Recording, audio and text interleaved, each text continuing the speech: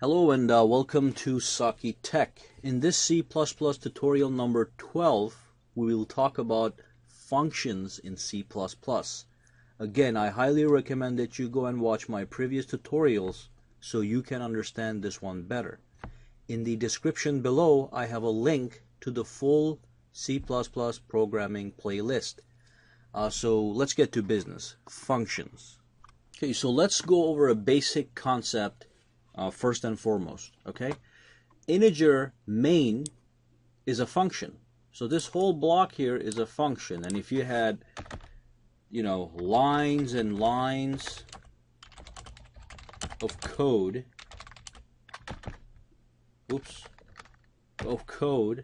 inside of main, this is still the main function. And when you go and you do a debug, when you do a build and run, and then you get the execution window here, the console, what is running is everything that is inside of main function. So this is where the program execution starts, and this is where the program execution ends. What you can do with other functions is you can go outside of the main function and you can define different functions. Functions such as adding two numbers, subtracting two numbers, finding the average of two numbers, printing stuff on the screen.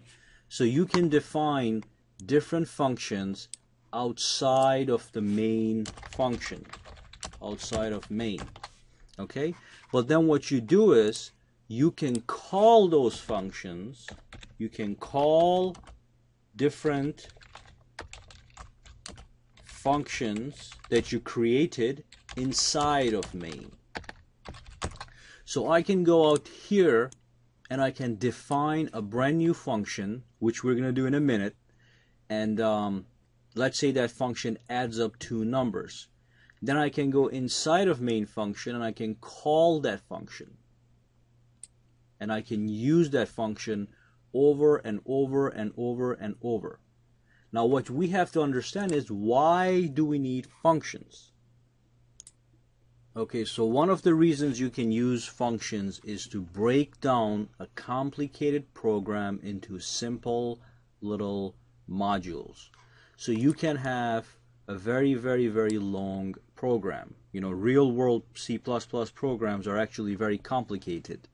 Now if you try to squeeze in all the code inside of this main function, it could get very troublesome. So what you do is you take that big program and you break it down to little functions, and that makes the code more readable and just better overall. Number two is that you can actually reuse a function once you create it. And I'm going to talk about a simple example in this tutorial. Obviously, I cannot go too complex here. Let's say you create a program to add numbers. I'm sorry, not a program, a function right down here to add two numbers.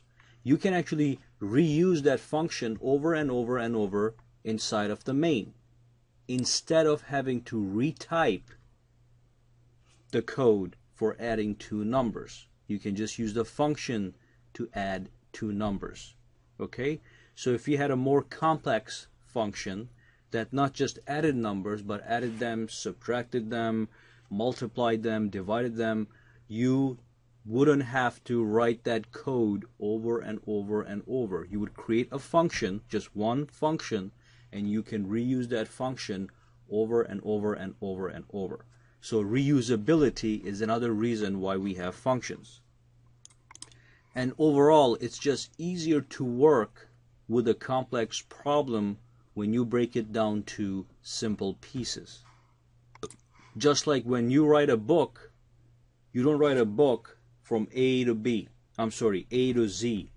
You break it down to chapters. You have chapter 1, chapter 2, chapter 3, chapter 4, or even this tutorial series that I'm creating. I'm not making one long tutorial series in one video. I have at least 20-30 videos each of them broken down to its own section. So that is the basic idea behind functions as well. So let's go ahead and look at the basic format on how you define a function outside of the main function. And how you do that is you do that below the main function. Okay? So let's show you the basic format of a function definition. Alright, so the first thing is the type, which is being returned by the function. Every function can, if you wanted to, return a value. So if a function is adding two numbers, it returns the addition. So the type is the data type of that returning value. So if you're adding two integers, you're returning an integer. So you have to type integer as the return type. So let's do a type right here, and then you give the name of a function, name of function, okay, and then you open and close parentheses, and inside of the parentheses you have parameters. These are the values that you're sending down to a function that needs to be processed. So if a function is adding two numbers, you'll be sending number 1 and number 2 down to the function within these parentheses as the two values that are going to be added together. Okay? And the next thing is you do curly braces and you type in a bunch of statements. So these statements are the actual statements that add parameter 1 to parameter 2. So let's just do parameter 1, parameter 2. Okay? So you've got the type, you've got the name of the function, you've got some parameters inside a function, and a function can have more than two parameters. It can also have one parameter. It's all up to you. Okay? And then you've got these two curly braces. Within the curly braces, you've got the statements that you need to run. And of course, you have to return a value, which would be return value. Now the type of this value has to match the type up here. So if this is an integer value that is being returned, you have to have integer typed up here. If it's a double variable that's down here, you have to have a double typed down here. So let's remove this, or in fact, let's keep it down there. And I'm going to put a little line here just as a separator. Let's actually create a real function, and let's use this as our guide. Okay, so let's say that I'm creating a function that is going to be adding two numbers and then returning those numbers to main function. So what I do is the return type is going to be integer. The name of the function is something you're going to choose. So add two numbers. Okay, let's make it simple actually. Let's do addition. Okay, that's cleaner. And then you open the parentheses, and when it comes to adding numbers, you always add two numbers. Most of the time, that is. I mean, you can add 5 numbers if you want, but we're going to be adding 2 numbers today. Okay, so what you do is you type in integer A, integer B. And the only reason I'm typing integer here is because we're adding integers today. If you were adding double variables, you would put in double A and double B. Remember, everything in C++, you make it happen. So if you're adding 2 numbers, you put in 2 parameters. If you're adding 5 numbers, you add 5 parameters. So this is just a simple example here. So the next step is to create a block of statements. So we put in 2 curly braces, and let me just bring this up so we don't lose sight of that. Okay, and here what we do is we can declare another variable, integer x. Okay, and then we can do x is A plus B. And then what I do is I return B. Okay, so did you understand what happened here? We declared a brand new variable x. and then we added a and b, and we assigned a and b to x, and then we're going to return, I'm sorry, not b, x. Okay, so that is equivalent to this format. So you got the type of the function, name of the function, the parameters the function is going to take, statements the function is going to run, and the value the function is going to return. So I'm going to take this off. So remember, the value the function returns has to be of type integer, because that's what we're saying the function is going to return in the first place. Now let's go to the main function and see how we can call this function inside of the main function. Okay, see, you can call different functions inside of main. So let's do this. Let's say I want to print the addition of 7 and 9. All I have to do is, let me declare a variable z, okay, integer z. Z is assigned to, I'm going to do, you know what, 5 plus 10. I'm going to do 5 plus 10. Here's how you call a function. Addition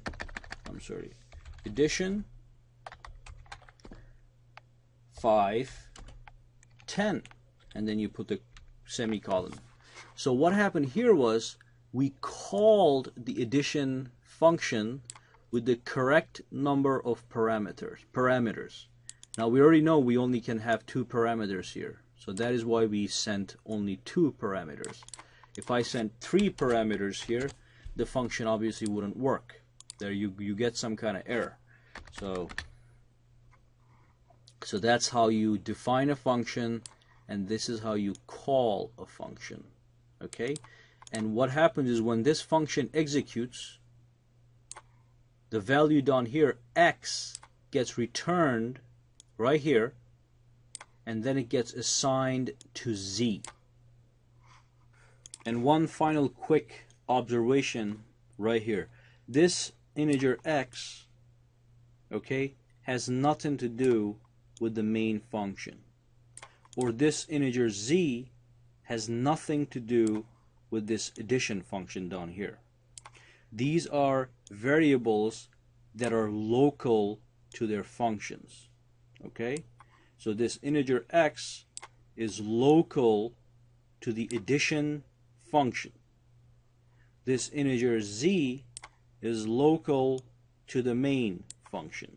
So you can create as many variables here as you want independent of the main function.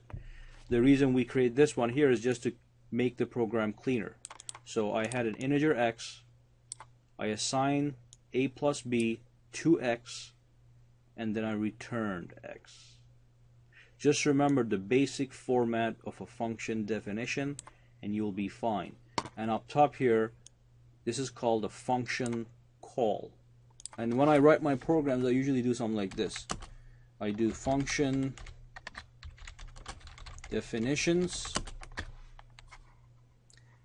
just to clear it from the main program so you guys can see it. And up top here I do something like this. Start main. Okay, so this kind of keeps it clear. Then I do a copy and paste, put this at the bottom, and down here I say end main. And then anybody that is looking at your code can immediately see here's where the main function starts and here's where it ends. And here they can look at the function definitions. Now when you put the function definition below the main function, this is not going to work. So what you have to do is you have to put a prototype of this function above of main. So let's do one more thing right here. So let's do function prototypes, just to make it clear. So all you do is, this is the way I like to do it. So all you do is you copy this and paste it right here, and you put just a semicolon right next to it. This becomes the function prototype. This is not the actual function, it is a function prototype, and you need to have it up here before main. So the basic structure then summarizes to you create a prototype of a function, you write the main function, and then you write the actual definition of the function. Within a prototype, all you need is the type. Within a prototype statement, all you need is the value returned, name of the function, and the parameters that it takes. And this is something you just have to do for the program to run. Otherwise, the program is not going to run. So let's run this program. Hopefully there's no errors. So let's do a build. Everything looks fine. There's one warning. Okay, what we didn't do was we didn't actually print anything. So let's do count Z. We're going to print Z and put a new line. Save this. Build and run. There you go. We got 15. So let's quickly go over the main function and see exactly what happened. So we start the main function. We declare the variable right here. Then we assign to the variable the addition of 5 and 10. And we do that by calling the function addition. Remember the keywords, okay? Prototype above of main, calling the function inside of main, and defining functions underneath of main function. And when you define a function, you can start first by defining, and then you can just copy and paste this top section as a prototype upstairs. But remember this time to put the semicolon. You have to have the semicolon. Now you can also write functions that don't return any values. Okay, so this function returns an integer value. If I did not want this to return any values, I would just type in void, and that means that function does not return a value. Why would I have a function like that? Just maybe to print something. Okay, if I want to print an introductory text about a program, telling the user what the program does, I can create a void function that doesn't return anything and that doesn't take any parameters. So let's do that real quick. Let's take this off, kill this whole thing, and also destroy this. So what I want to do now is create a function that prints just a set of instructions or an introduction to the screen. So what I do is the return type becomes void. Name of the function, print intro. It doesn't take any parameters. Okay, you can have a function with empty parameters. And then what you do is you go down here, you do your curly braces, that is standard. And then you type in cout. This program adds 2 numbers. Okay, and then cout and L. Just putting a new line. In fact, let me put one more new line just to clean that up a little bit. Save this. And remember, when you write a function definition, at the bottom of main, you can just copy this whole thing and paste it above of main as a prototype. And you have to put the semicolon right there. So how do I call this function in main? I actually just call this function by typing print intro. Okay? Because this function is not returning any values, I don't have to assign this to a variable. This function is simply printing stuff. So what's going to happen is the main function is going to call the print function, and it's going to run these statements. So let's do that real quick. File, save, build and run. There's a problem. 1 errors. What are we missing? We're missing a semicolon right there. Right here I was missing a semicolon. So save, build and run. Okay, there you go. If you can't see it, just look right here. This program adds 2 numbers.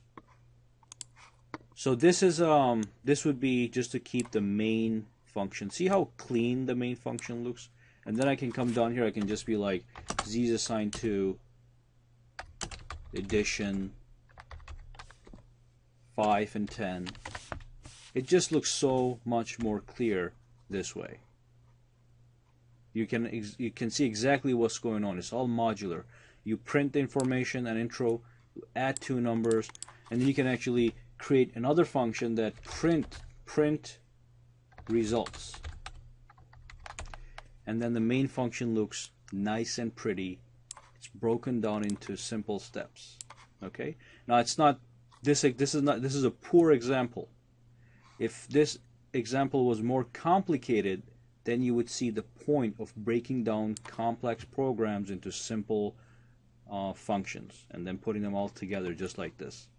Okay, let me just take these off because they don't belong here.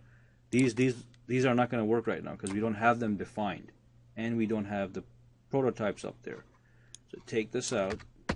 Okay, save this file.